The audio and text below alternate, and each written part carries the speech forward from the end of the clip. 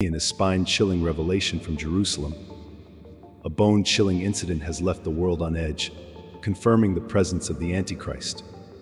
Jerusalem, a holy city with ancient secrets, is now entangled in a modern-day mystery. Today, let's dive into this video to explore the unsettling events that transpired, pointing to a sinister force at play.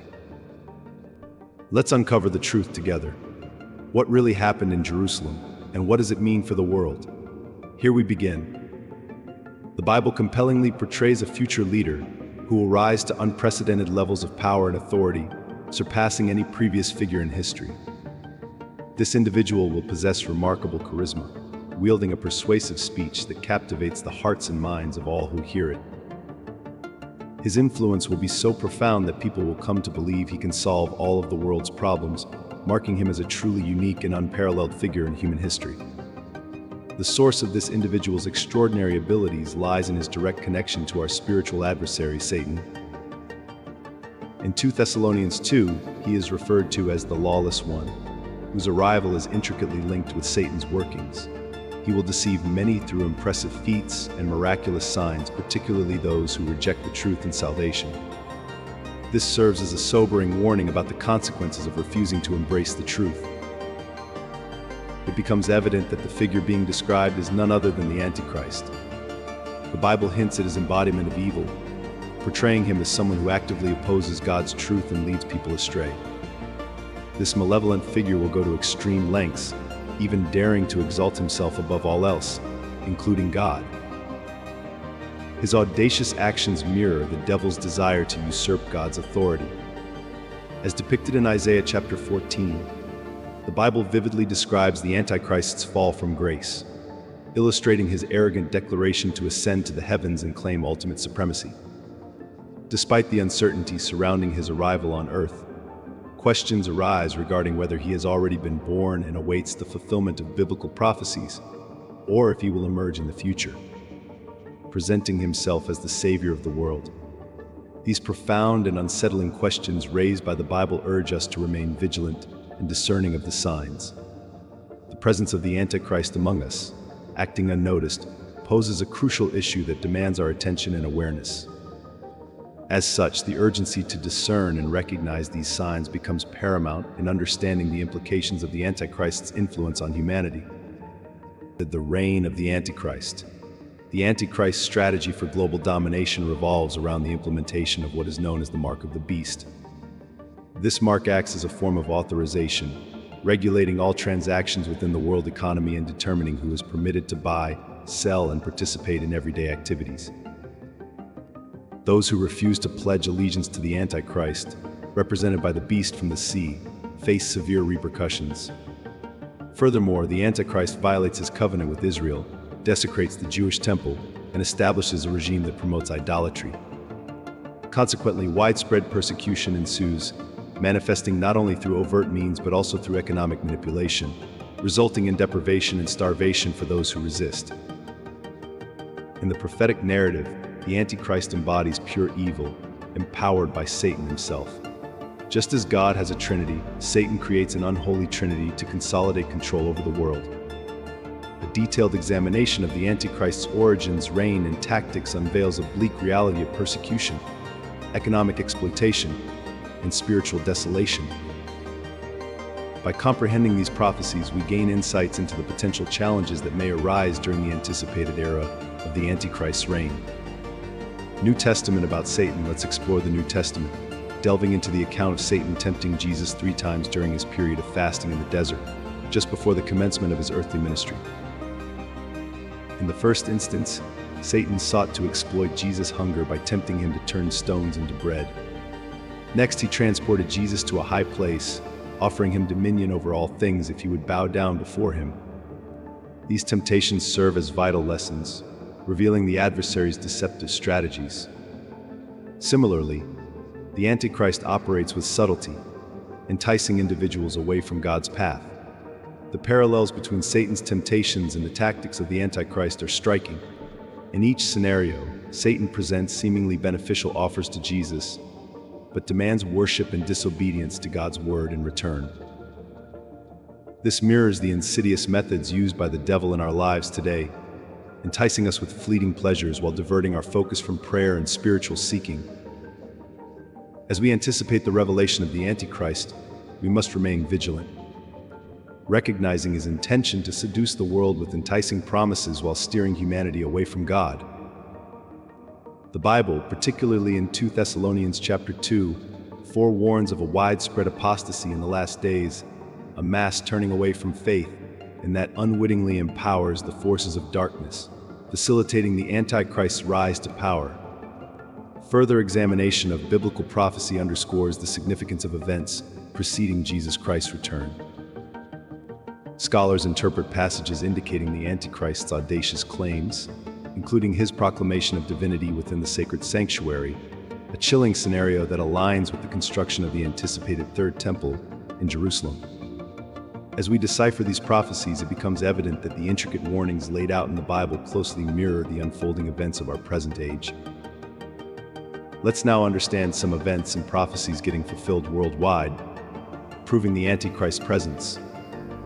Reconstruction of the Third Temple. The aspiration to rebuild the Third Temple in Jerusalem holds profound significance within Judaism, particularly among Orthodox Jews who regard it as the holiest site for worship. Despite its destruction in antiquity, the idea of reconstructing the temple has garnered momentum in the modern era, championed by groups like the Temple Movement since 1987. For Orthodox Jews, the endeavor to rebuild the temple is not merely a religious obligation, but a spiritual imperative, believed to contribute to the betterment of the world. Central to this vision is the belief that the reconstruction of the temple will restore divine order and pave the way for a harmonious existence.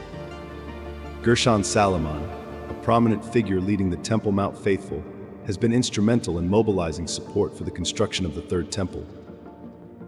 His efforts include organizing demonstrations at the temple site, crafting ceremonial artifacts, and advocating for the realization of this sacred endeavor. The Sanhedrin, a religious council overseeing temple matters, plays a pivotal role in preparing for the restoration of temple services. Initiatives such as planting a specialized forest with botanical offerings required for temple rituals underscore their commitment to this cause. Speaking on behalf of the Sanhedrin, Rabbi Hillel Weiss emphasizes the profound spiritual connection between the temple, the land, and the divine. Contrary to popular misconceptions, temple sacrifices encompass not only animal offerings, but also plant-based rituals deeply rooted in Israel's agricultural landscape. Appearance of Archangel Michael, an archangel, holds a unique role as a messenger of God and a powerful protector of God's people, particularly Israel. Recently, there have been reports of a celestial vision spotted above Israeli armored vehicles, sparking speculation about Michael's presence and symbolizing God's protection over Israel amidst modern conflicts. This celestial event occurred during a significant moment resembling a swarm of angels. Israeli troops, energized by the occurrence, stood firm while their Arab adversaries felt fear and awe. Many analysts and believers interpreted this phenomenon as a divine shield, seeing it as a sign of divine intervention safeguarding Israel during a critical juncture. The book of Daniel in the Bible first mentions the holy archangel. In Daniel's vision, the archangel Gabriel, identified as a heavenly being clothed in linen, discloses spiritual resistance faced while influencing the Persian king Cyrus to permit the Jewish people's return to Israel. Gabriel attributes this resistance to the prince of the kingdom of Persia, highlighting unseen spiritual battles. In the context of these spiritual struggles, Michael enters the scene. Described as one of the chief princes, Michael's role involves providing assistance and reinforcement in spiritual battles. His appearance signifies divine intervention and protection, ensuring that God's plans ultimately prevail despite spiritual opposition. The book of Daniel further illustrates Michael's significance, portraying him as a key figure in spiritual conflicts. Gabriel encounters resistance from the prince of the kingdom of Persia, and Michael steps in to assist, emphasizing the spiritual battles occurring behind the scenes. Later in Daniel 1:1, Michael appears in a prophetic vision of the world's end, depicted as the protector of the people of Israel, saving them from their enemies. While Michael's name isn't explicitly mentioned again in the Old Testament, his presence is mentioned in the letter of St. Jude, linking him to a dispute over Moses' body. One of the most vivid depictions of Archangel Michael is found in the book of Revelation, where he leads a heavenly army in a fierce battle against a great dragon. This epic confrontation, detailed in Revelation 12:7-9, portrays Michael as a powerful warrior who cast down Satan from heaven, triumphing over evil once and for all. Various passages in Scripture make it clear that Michael was sent to earth as both a protector and a warrior. He possesses the power to defeat Satan and assist in safeguarding humanity from our spiritual enemies.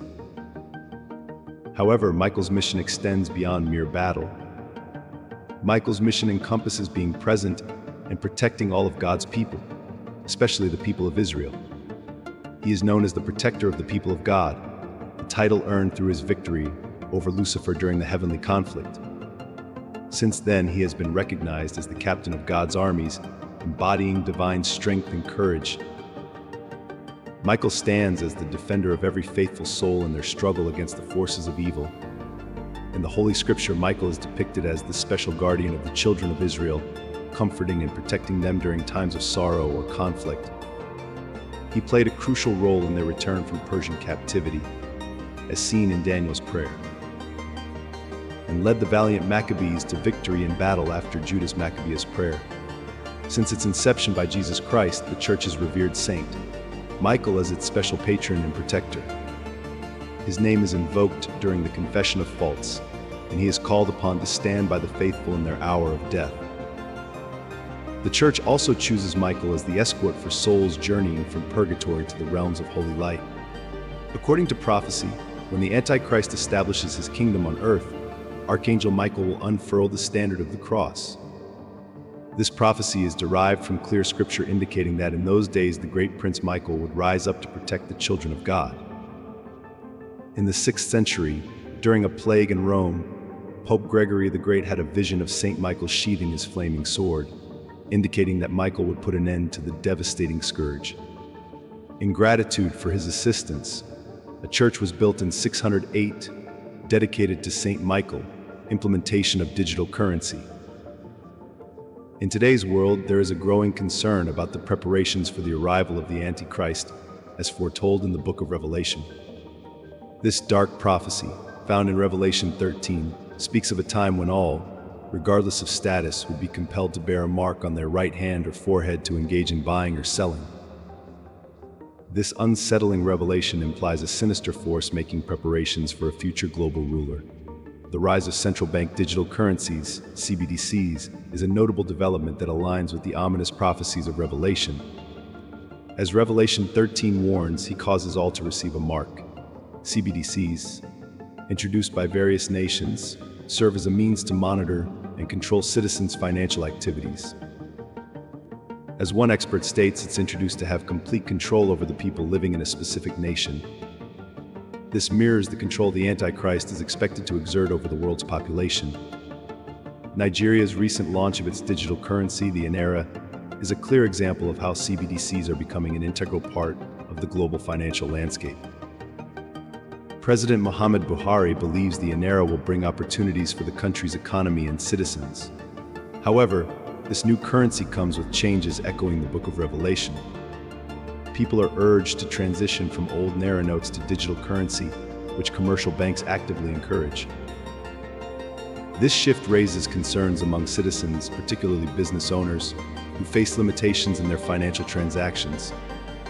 As one citizen expressed, N3000 cannot go a very long way for a business owner. This move towards a cashless society, as observed in Nigeria, aligns with the idea of controlling transactions, reminiscent of the Antichrist's rule. The Nigerian government's implementation of digital currency, as seen in the Naira, has stirred resistance among the Nigerian people. To facilitate the acceptance of this new currency, the government resorted to a drastic measure, restricting the amount of cash individuals could withdraw daily. This move led to bank runs and left the citizens in a precarious financial situation, forcing them to embrace digital currency out of sheer necessity. This tactic demonstrates the government's determination to transition the population into a cashless society and highlights the potential for resistance and challenges in adopting digital currencies. Similar developments occur in Western countries, including the United States, indicating a global trend towards digital currencies and raising concerns about increased surveillance and control, echoing the prophetic warnings of Revelation. The Federal Reserve is gearing up to introduce FedNow, a new payment system tailored for banking institutions. These banks will then extend Fed capabilities to their clientele, which will include individual consumers and small businesses as well as large enterprises and even governmental entities. China is also making strides in the realm of digital currencies, albeit with a more proactive and regulatory approach. Beijing's recent decision to clamp down on banks and payment companies offering Bitcoin-related services caused a ripple effect in the cryptocurrency market. While surprising to many, this move is part of China's broader strategy to tightly regulate the use of digital currencies. Historically cautious of cryptocurrencies, the Chinese government views them as a potential threat to financial stability. To mitigate risks, they've opted for stringent control measures to avert any potential financial turmoil. Governments and influential figures worldwide have been closely monitoring the rise of Bitcoin and other cryptocurrencies. As these digital assets gain traction, there's been a surge of interest from governmental bodies, tax authorities, regulators, and global elites in exploring their potential applications. Rather than attempting to dismantle cryptocurrencies like Bitcoin, governments and agencies have come to terms with the challenge of eradicating them. Consequently, they're increasingly inclined to embrace and integrate digital financial systems into their existing frameworks. This strategic shift aligns with the adage, if you can't beat them, join them. Governments are keen on ensuring that no financial system remains beyond their purview, especially one as influential as digital currencies. This transition holds profound implications and echoes the prophecy outlined in Revelation 1:17, envisioning a time when economic transactions hinge on the mark of the beast, symbolizing pervasive control over financial exchanges. Persecution of Christianity. Satan's preparation for the arrival of the Antichrist manifests in various ways, with one notable aspect being the persecution of Christianity. According to biblical prophecies, the Antichrist will wage a relentless battle against Christians, involving widespread persecution and even executions. This anticipated persecution of Christianity is foreseen to become a global phenomenon, echoing the current reality of widespread persecution against Christians worldwide. Christianity stands as one of the most persecuted religions, serving as a troubling indication of the world's readiness for the Antichrist's reign. Revelation 24 contains a prophecy depicting those martyred for their faith, refusing to worship the beast or receive its mark. They are promised resurrection and a reign with Christ for 1,000 years. This aligns with Jesus' words in Matthew 2:4-9, where he predicts the persecution and hatred Christians will face from all nations. The growing hostility towards Christians in contemporary society suggests the fulfillment of these prophecies. Additionally, 4 portrays the Antichrist opposing and exalting himself against all other objects of worship, even proclaiming himself to be God. This self-exaltation is a fundamental aspect of the Antichrist's character, controlling the world through deception. The current global landscape and the acceptance of certain ideologies indicate a gradual build-up toward the eventual rise of the Antichrist. Another sign of Satan's preparation for the Antichrist lies in the fulfillment of biblical prophecies related to Jerusalem. The Bible indicates that armies will surround Jerusalem, signaling the approach of the end times. While these events have not reached their climax, mounting geopolitical tensions around Jerusalem align with these prophecies, suggesting that the world is moving closer to fulfilling apocalyptic events. In Luke 2:1-20, Jesus foretells that when armies surround Jerusalem, its desolation is near. This sign of desolation is echoed in Daniel 1:40, which describes a conflict at the end of times in which nations, symbolized as the king of the south and the king of the north, descend upon Jerusalem with formidable force. This prophecy is closely associated with the Battle of Armageddon, a pivotal event in the end times. Contemporary geopolitics strikingly parallel these biblical prophecies, with Israel and Jerusalem being focal points of regional and international tensions. The presence of armies, conflicts, and nations vying for control over this region aligns with the prophetic vision of Jerusalem's encirclement, signifying that the world is progressing toward fulfilling these ancient prophecies. The emergence of a one-world order and religion, one-world government and religion, Another facet of Satan's preparation for the Antichrist involves the advancement of a one-world order and a unified global religion. This initiative is gaining momentum and is pivotal in paving the way for the Antichrist's dominion. Influential figures like Klaus Schwab, chairman of the World Economic Forum, actively advocate for a one-world government, highlighting its potential advantages. The concept of unified global governance and religion aligns with the prophecy in Revelation 13, which predicts a time when no one can buy or sell without having the mark. This notion symbolizes worldwide control over economic structures and political authority. As prominent individuals and world leaders promote the idea of a singular global authority, it becomes apparent that a gradual process is unfolding to ready the world for the Antichrist. The correlation with biblical prophecies underscores the significance of these developments in the context of the end times.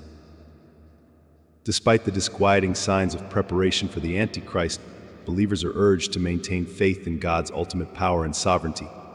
It's crucial to remember that no earthly authority, regardless of its magnitude, can surpass God's dominion.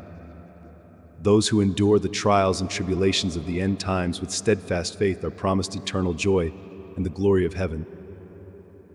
So what do you think of these incidents in Jerusalem confirming the presence of the Antichrist? Comment below and subscribe for more.